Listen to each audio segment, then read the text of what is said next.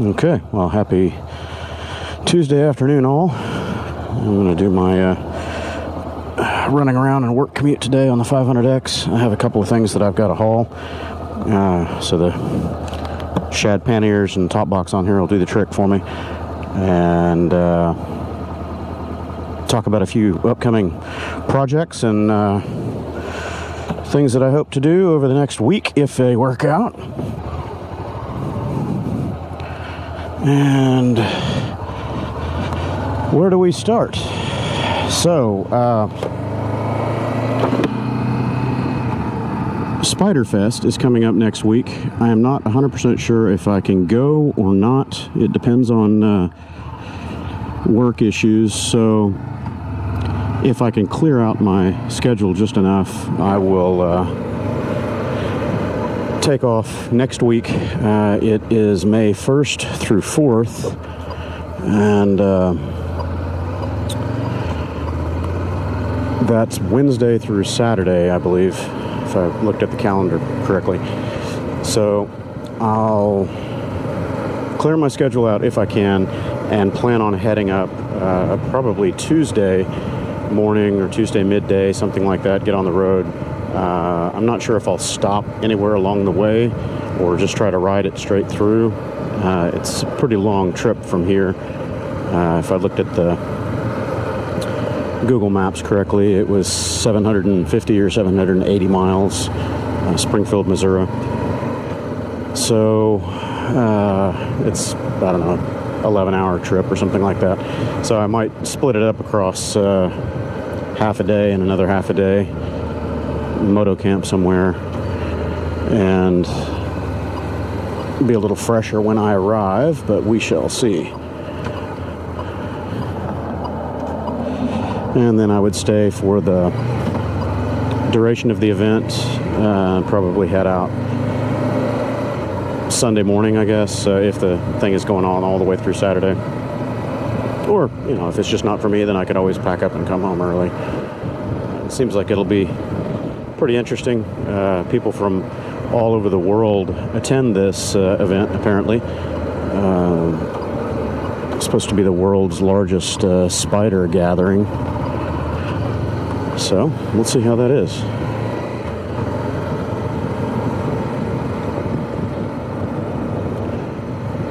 .500's not out of fuel yet, but it's low, and I've got to run all the way to the Galleria area and around a little bit, so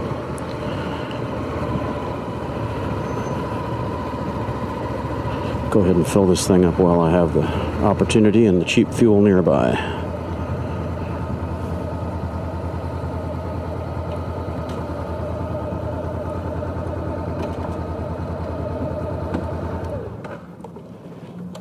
Alrighty. Didn't put my tank bag on here today because I think it's going to rain. And that's not a waterproof bag, so I always have to take it off of there, put the little rain cover over it, which is just an annoyance. I do like the bag, though. Fuel prices are holding pretty steady. They went up 25 cents or so over the span of just a few days, and then they've tapered off right around $2.50 here in my neighborhood, so it's okay.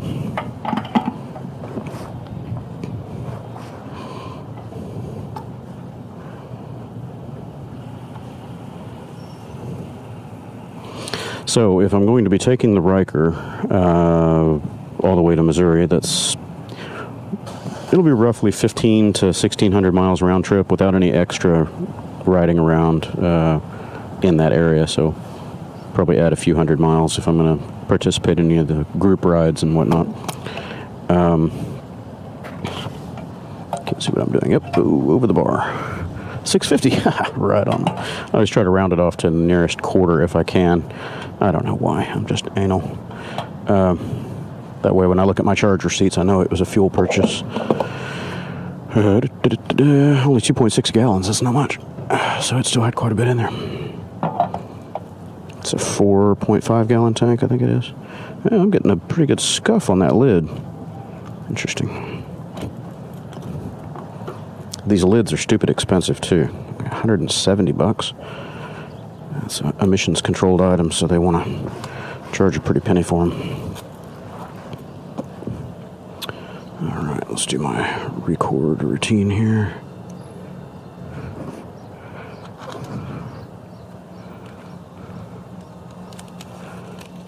It's not very windy today, that's nice.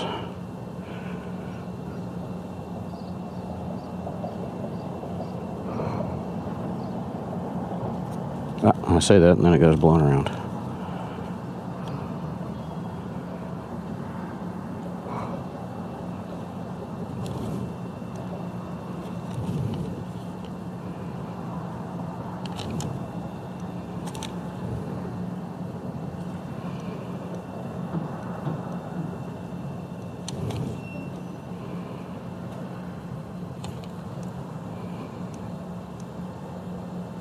Okay then. I think I'm going to upgrade my phone soon. I've had this phone for 2.5, going on 3 years, and it's just getting a little slow and kludgy. It's locking up on me a lot, doing a bunch of dopey stuff. I've tried the factory reset, and I pulled all my data off of it, factory reset, and I put just the applications back on there that I like and need and all that, but it's still slow and kludgy.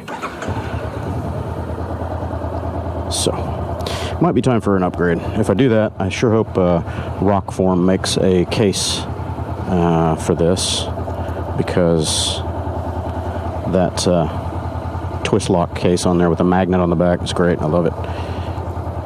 It's very secure, and the magnet on the back has a nice little side benefit of I can stick it on the side of walls and computer cabinets and things like that when I'm doing my work. Make sure my pockets are zipped. That one is not. Okay.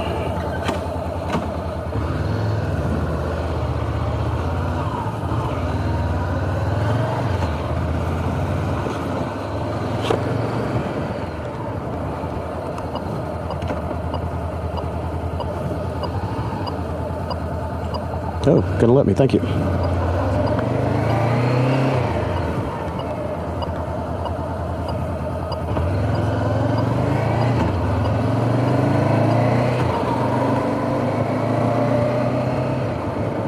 That turn signal beeper is something that I'm still trying to source. I've been scouring the internet and I can't find that company anymore. I used to get it through WeBike, I believe it was, and the product or the company name is SMiDSY, S-M-I-D-S-Y, and the product is their TSR-3, which is the turn signal reminder, and it's great for commuters and even new riders. It would be really good, because for anyone that's accustomed to riding in a car, driving a car, you have turn signal noise, the beeper, blinker, clicker, whatever you want to call it, and on a bike you typically don't have that, and unless you've got auto canceling signals on a newer, fancier bike, you can drive around with your signal on, and that's not a good thing, because people assume that you're turning, or assume that you've forgotten and then don't pay attention when you really do turn. There's all kinds of problems with that, and I'm guilty of it on my newer bikes. Typically bikes that I'm not familiar with, I won't push the cancel hard enough or something, and I'll look down and I've been going around the world to the left for 2 miles or something. So that reminder beeper on there is really good. And it has 2 different sounds. I don't want to do it in traffic just because I don't want to be an annoying person that's running around with their signal on, but when you leave it on too long without the brake applied, it goes to a much higher, louder trill, and you can hear it through your helmet at speed. It works pretty well. So this company used to sell through WeBike, and I want to say they cost I don't know, $40 or something like that, $35, $40 each. It's pretty reasonable. They're very easy to wire in. You just tap your existing power and ground, and actually it's not even power and ground, it's just ground, your signal wires left and right, and your brake wire if you want the cancel, the silencer option to where it doesn't beep when you've got the brake lever depressed or activated. Anyway, so if any of the UK viewers out there run across this product or know where I can still get them, man, I would love that info. I'll probably buy, I don't know, 5 or 10 of them and just stock them and keep them for a while, because I put them on all my bikes. Oh, I should have sped up.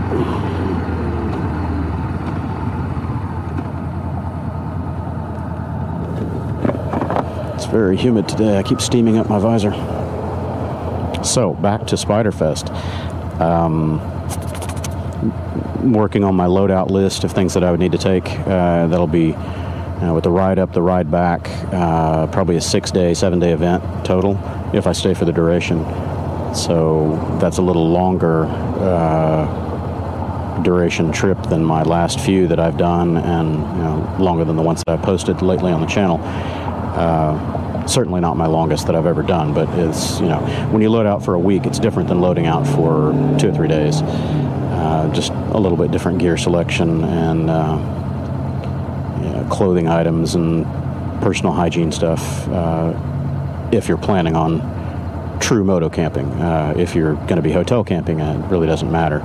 You can get by with just an overnight bag, but if you're going to be out in the elements for multiple days at a time, usually over 3 days, then I try to take more hygiene items, something to wash and shave and that sort of thing.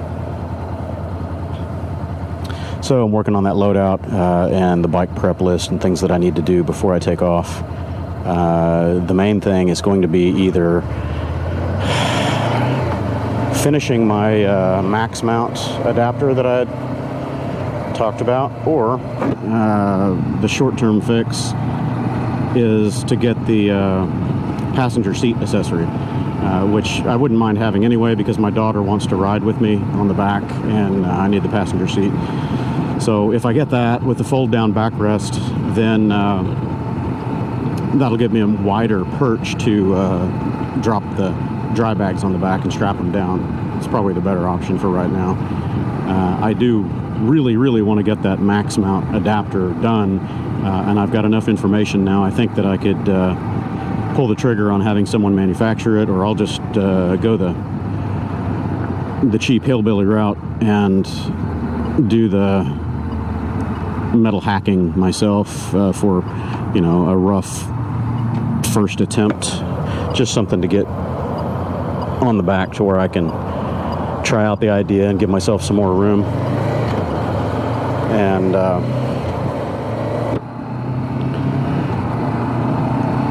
then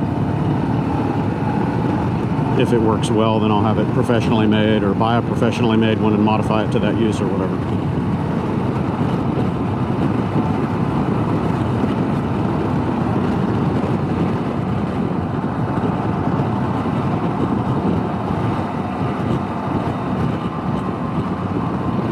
One highway merge, you can't be real nice. If you want to get over here to this HOV lane, you just have to make a spot, because people are not going to let you in. This is Houston. You don't get engraved invitations here. You have to make your own way. It's very rare for someone to slow down and let you in. Or rather, not speed up and block you. That's the typical game. They see you coming, they'll nail the gas just to box the spot. So anyway, the Ryker on the highway is going to be my concern for the Spyderfest trip.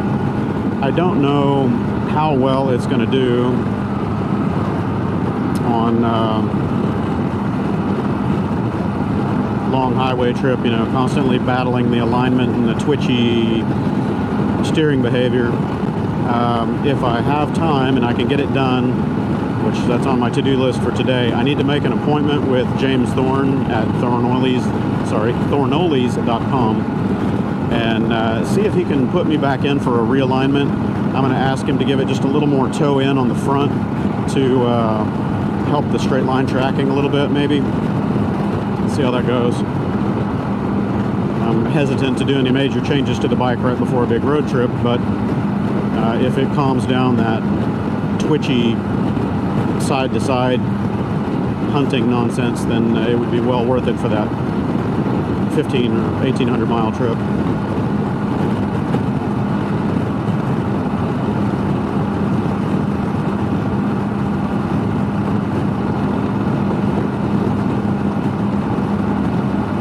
this thing, I wouldn't hesitate taking it across country tomorrow. I can never say enough good things about this bike. It's just such a great machine. It's a good all-around machine. It's not super fast. It's not, you know, it doesn't have great ground clearance or great suspension or great anything, but it's very good at everything. It's got plenty of power to run highway speeds. You can run it 80, 90 miles an hour all day long. Upper reach is a little over 100, probably 105, maybe 110 if you're lucky on a good day. So it's not super fast, but I'm not on the Autobahn, so I don't need to go 100 plus on it. And if you keep the speeds on this thing down to, let's say, under 70 for long trips, it gets really good fuel economy. Anything above 70, it starts dropping off pretty quick. I've had a few long extended highway runs where, like trips to Oklahoma with baggage and everything on it, running 80 on the highway, and it got much lower fuel economy than it usually does, down in the high 40s, so it drops quite a bit at those speeds. The overall road manners are just great, though. I mean, the straight line tracking, the comfort. It's got a big plush seat on it. It's very comfy. It's windy today. We had really good weather over the weekend, and now we're going back into a rainy spell. We've got some stuff coming in today and tomorrow, apparently. But hey, I'd rather have it through the middle of the week than on the weekends.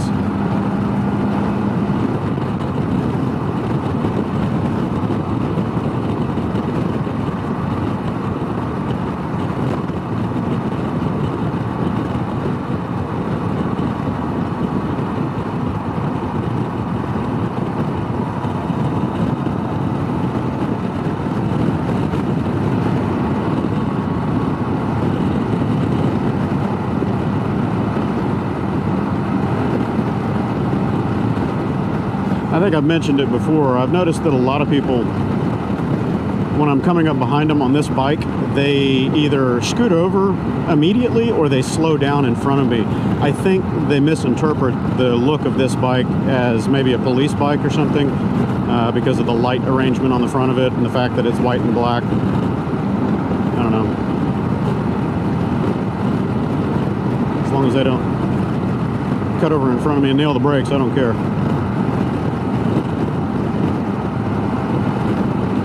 Ooh, going back home that way is going to suck. I wonder what's happening there. That's full stop. Yep. Ooh, that is full stop.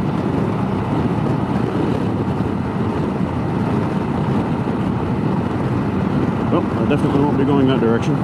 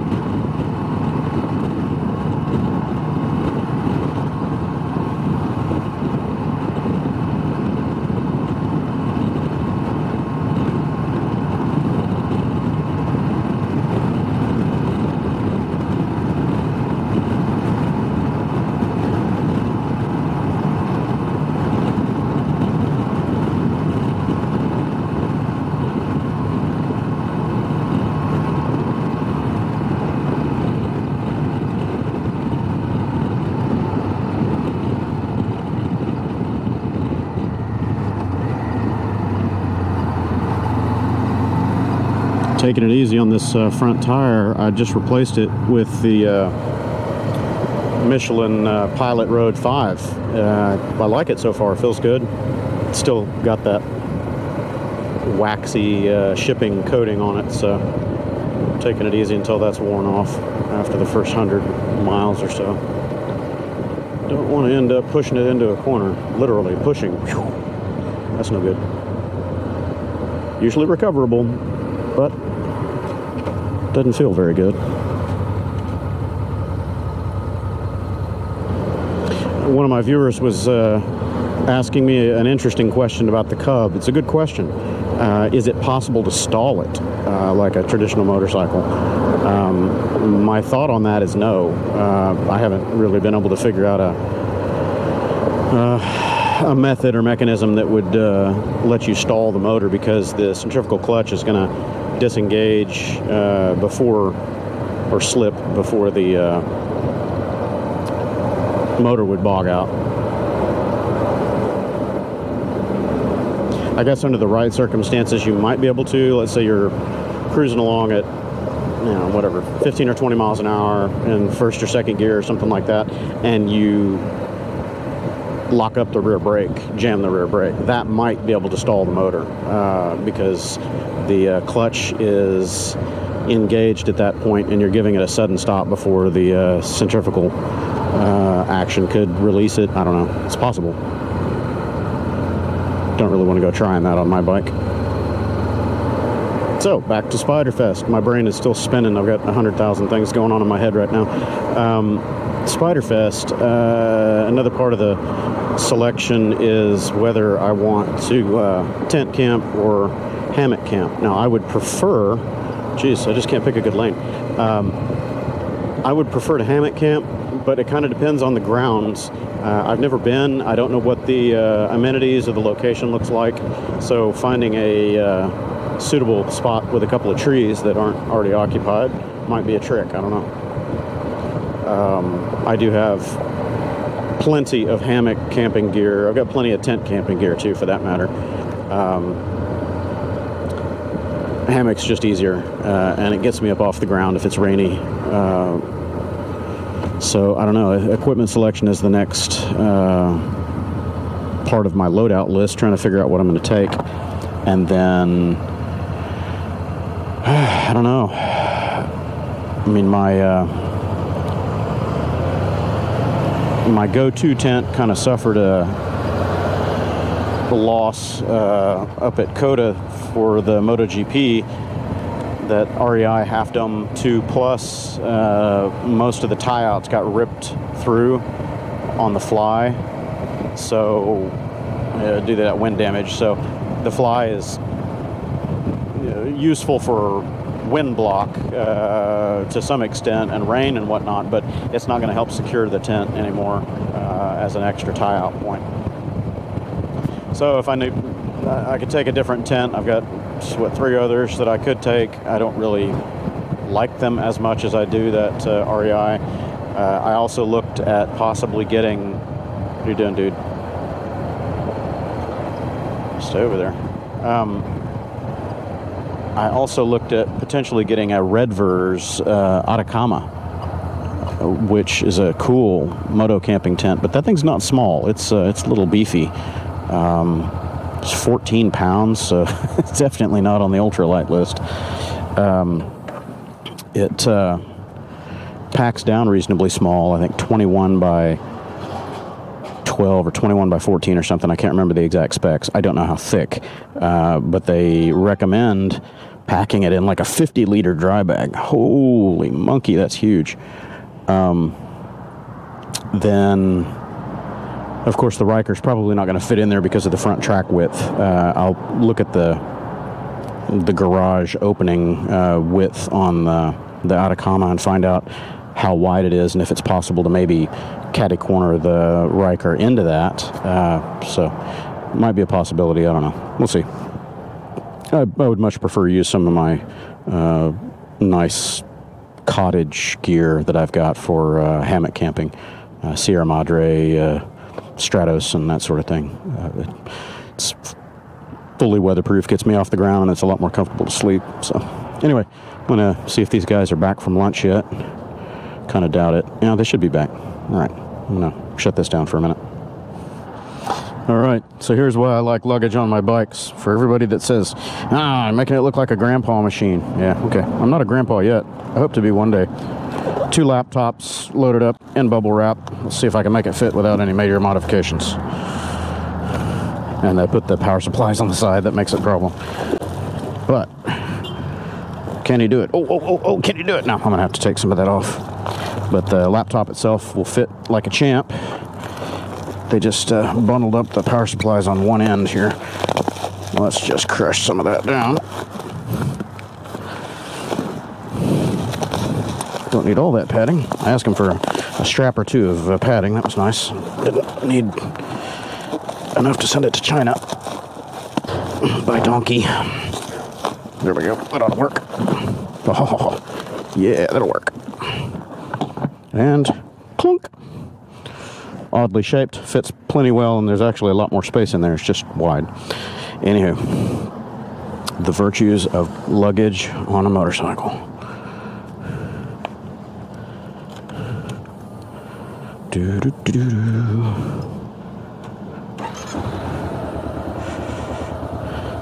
The weather's been holding off. That's nice. We are apparently, I just checked the weather report. I saw it flash when I was parking here on my phone. I saw AccuWeather came up with a warning.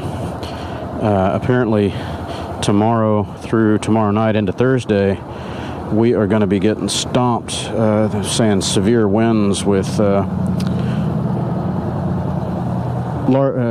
damaging winds and large hail and you name it. This weather lately, man, it makes me feel like I'm living back in Oklahoma again. Growing up around crazy weather up there in Tornado Alley kind of gives you a different perspective on weather. Down here, when I moved to the coast, everybody's always talking about hurricanes. Oh, hurricanes, blah, blah, blah. I could care less about hurricanes, man. The only thing you got to worry about with hurricanes really is the water.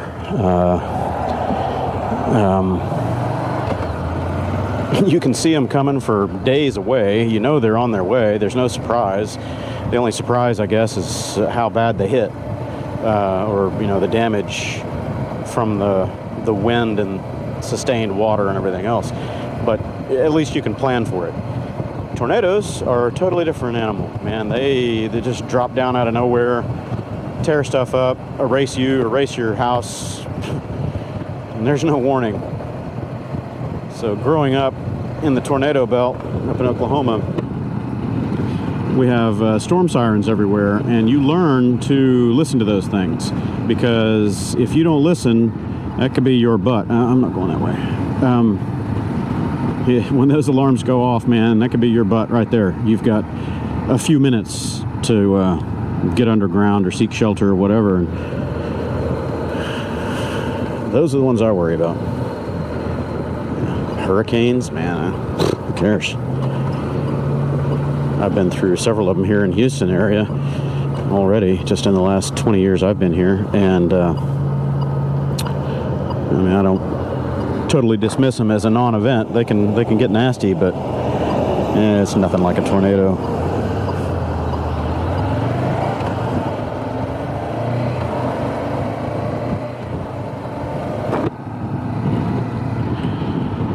And the other thing in Oklahoma, anywhere through Tornado Alley really, is the hail, the wind and the hail.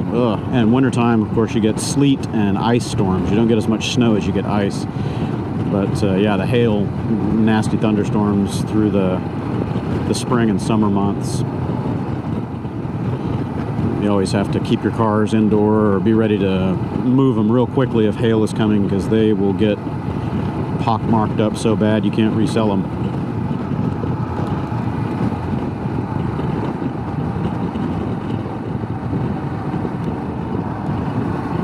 All right, you can have it if you're going to go.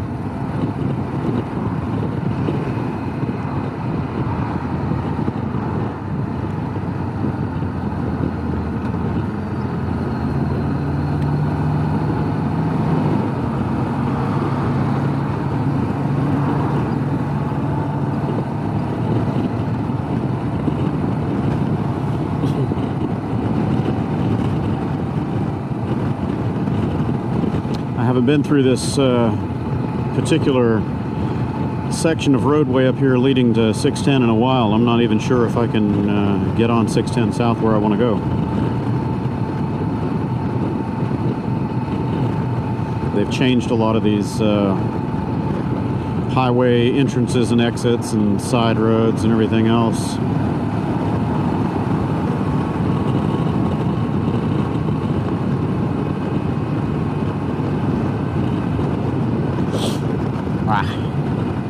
Sinuses.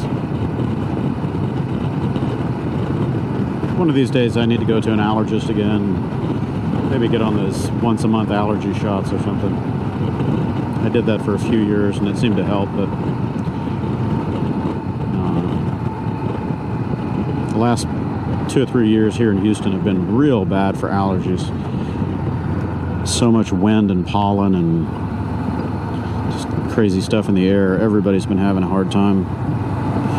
Seasonal allergy sufferers like myself, we're having an even harder time than usual.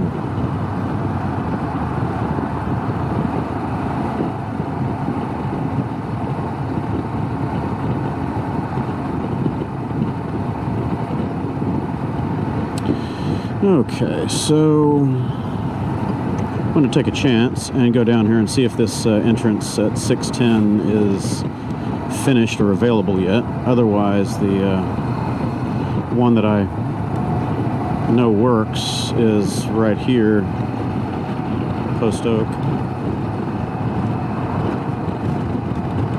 Oh, and it's starting to rain. Actually, I'm just going to go ahead and take this one because I need to stop and put my gear on, rain gear. Don't really want to stop in the gravel. Don't really want to stop there either. Now, I'll just keep going, see if I get lucky. Can't tell which direction this is blowing in from.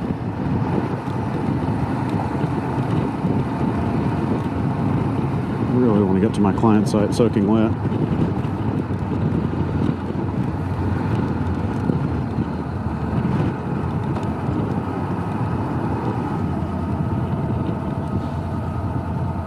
That's the other thing about luggage on a bike. For all these naysayers to luggage and the guys that poo-poo me for putting bags on a bike because it makes it not so sexy or whatever. What kind of weather do you ride in, man? I mean, if it's sunny and clear everywhere you go, or you don't commute and you're only taking comfortable Saturday rides, I get it, but what do you do for the rest of those times when the weather changes like this? Living down here on the coast, you have to always be ready to suit up in rain gear unless you're already wearing full weatherproof, you know, Gore-Tex, whatever. So if you got to change clothes or keep other stuff with you, then where do you put it? If you have a backpack, okay. Oh, hey man, it looks like that went through. I'm gonna have to check that out. That little side road didn't used to be there. They just completed it. I wonder if it goes over to the access road of the highway. Huh. I'll have to come exploring when I'm not on a deadline.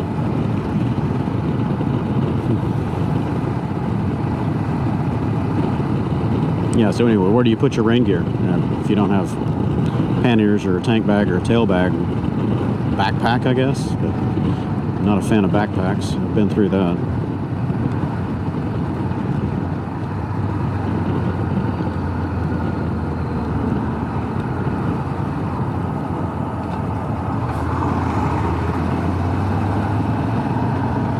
Yeah, so the access road is over there, but I don't know if there's actually a ramp up onto 10 anymore. Or 610, not 10. This is what I was really trying to avoid, because I know this is under construction. Oh well.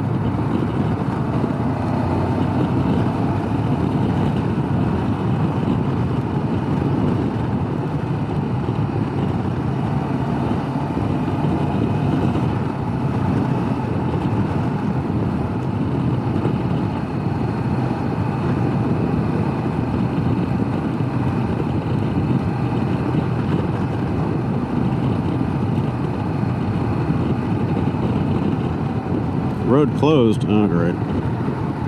So now I do have to go around.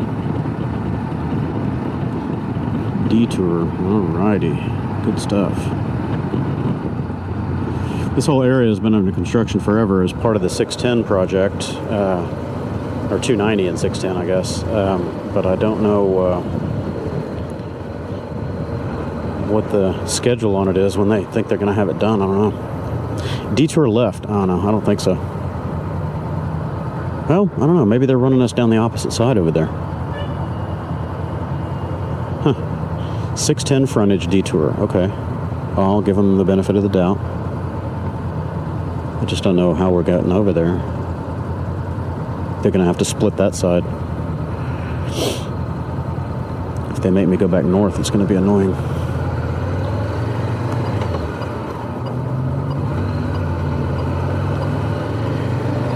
If it doesn't work, then I got to come back that way and go down another street. Nope, doesn't look like it. 610 frontage, huh? Oh, man. I kind of have to go this direction anyway, but I would have much rather taken the highway to get where I'm going.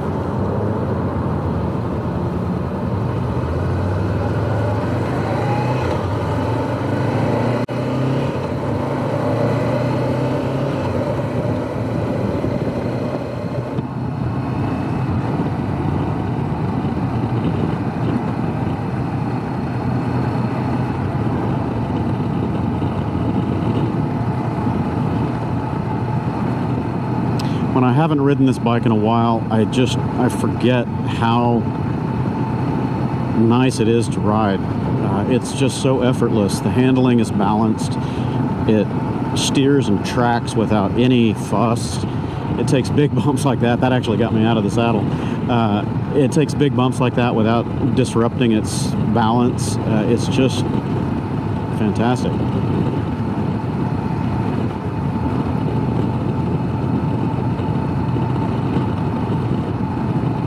Oh, I see what they're wanting to do. They want to route everybody back around that way. That's kind of a roundabout way to get there. Nah. I'm already this far over. I'll just continue.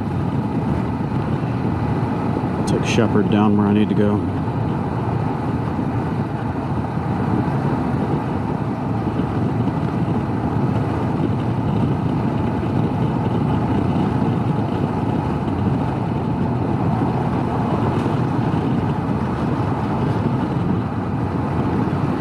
So I replaced the Pilot Road 4 that I had on the front of this. It had about, I want to say 12,000 miles on it, maybe a little more. I'd have to look back on my maintenance records to know when it was replaced the first time. I put a replacement on it at the same time I replaced the rear after my first flat, because it had the Pirelli Scorpion Trail or something like that on it. They were just not very good tires in my opinion, and I didn't want to replace with another one of those, and I didn't want a mismatched set, so I went ahead and put Pilot Road 4s on front and rear on this guy. So I went through a couple of Pilot Road 4s on the rear due to punctures and problems and whatnot, and I think I'm on my second one or third one on the back right now, and it's pretty fresh. It only has I don't know, a couple thousand miles on it. The front one never did need replaced all through that time, and it was getting a little thin. It had some scalloping, sawtoothing on the edges of the tread blocks a little bit. It wasn't really a performance problem. It had plenty of grip, and it was still sure-footed, but it was getting noisy on the highway. There was a lot of hum at road speed, so I just thought, you know, I want to replace it anyway. So I was looking for an excuse to put a Pilot Road 5 on there, and I took this thing in for just a, you know, inspection and checkup last week, and they had a appropriately sized Pilot Road 5 sitting on the tire shelf, and I just grabbed it and said, hey, put this on there while you're at it. I had them put in a 90-degree valve stem too. I didn't even check that. I forgot to look. I hope they indexed it right side instead of left side. I don't know. I'll find out. I like having them indexed on the up side of the bike when it's on the side stand. Just makes getting in there easier. That's the side that the disc is on this bike, but it just makes more sense to have it facing uphill.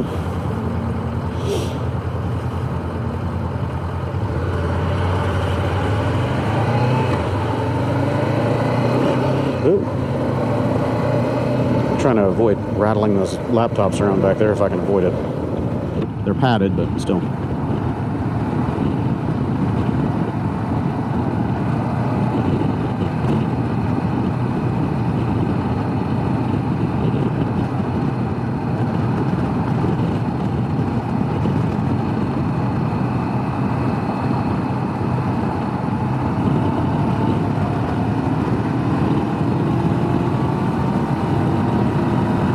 Houston Twisties.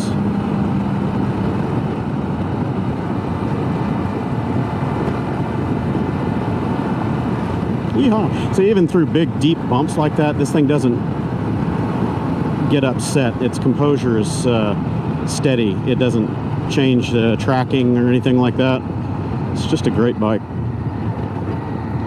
I wouldn't call it a canyon carver, but man, it just does everything so well. It's a master of none, but it does so many things so cleanly and effortlessly.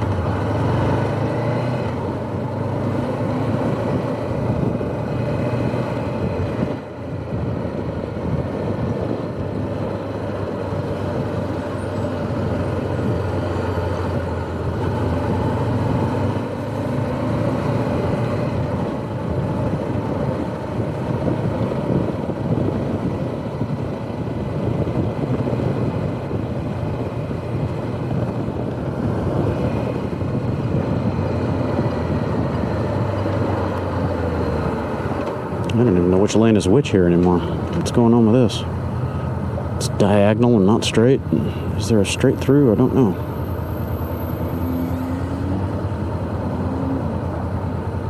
Yeah, they need to restripe this. That's nowhere near even correct. This lane is pointing over to the curb over there. The joys of road construction in Houston.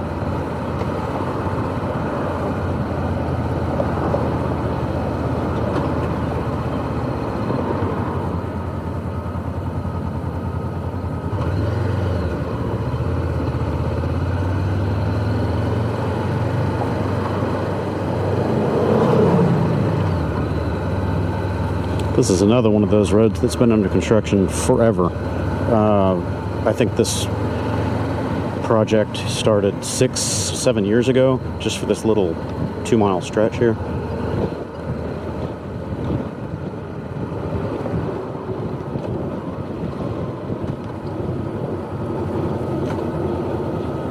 Just tend to have a lot of that in Texas. These road projects that just languish on and on forever. I don't know how those contracts work, but I would think that they would get bonus for completing early, but it doesn't seem to be the case. They just keep milking it forever, never finish it up.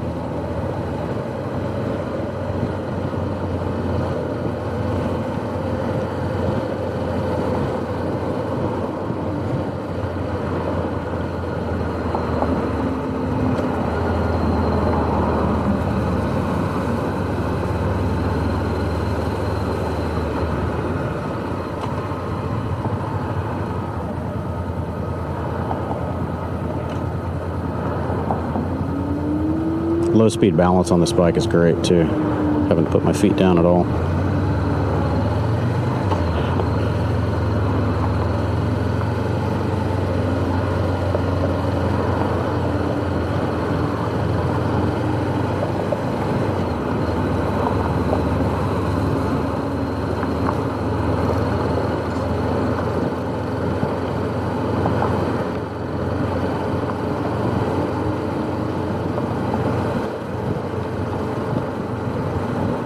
I know this jackass is looking for the opportunity to cut me off or run me over. I got somebody right up my ass, so I can't really stop. On the cell phone, yeah, typical.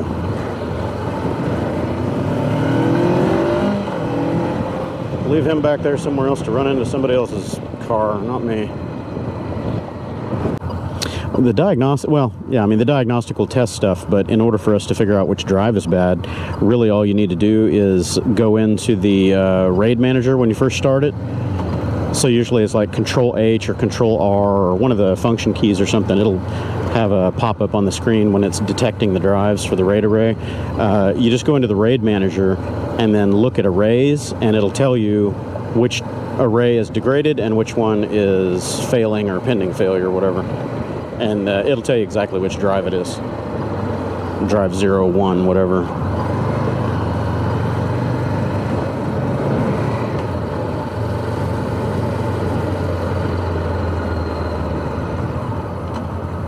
Oh, really?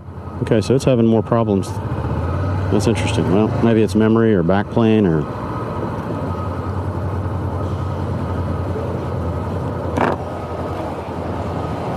Yeah, I'm planning on it.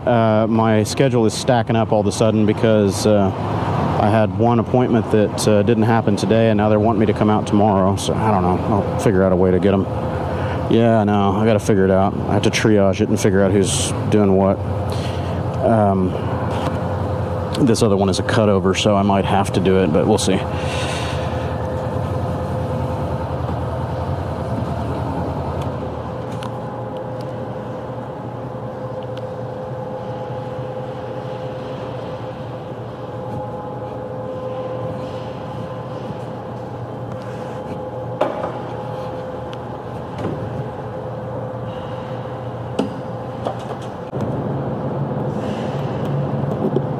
Okay, yeah, just let me know, and we'll sort it out.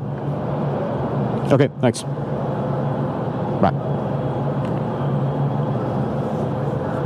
All right, sorry, everyone. I'll probably have to delete most of that audio because I was on a phone call. The one drawback about these bags, the Shad SH23s, it's the smaller ones that they just released recently for the 3P system. I like the size of them, and they're much lighter than the bigger boxes. They only weigh like 1.5 pounds or 2 pounds each. They're really light. Unfortunately, they won't self-latch. You have to use the key to latch them. So when you get somewhere and you want to get in them, you've got to fiddle with the key to unlock them, and then of course you have to relock them before you go anywhere so they don't flap in the wind. A little drawback, but you know, little trade-offs in life. So I'm going to relock this guy.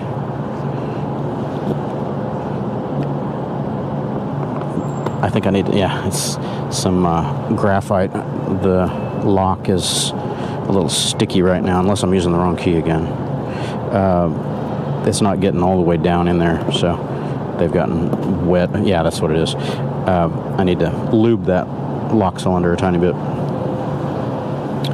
Anywho, while I've got these out, definitely lock this because of the stuff that's in there. So you lock that, and it simultaneously locks the release handle and the open handle. So, very good design. I like that. I need to take my laptop, so I've got to get into this bag now.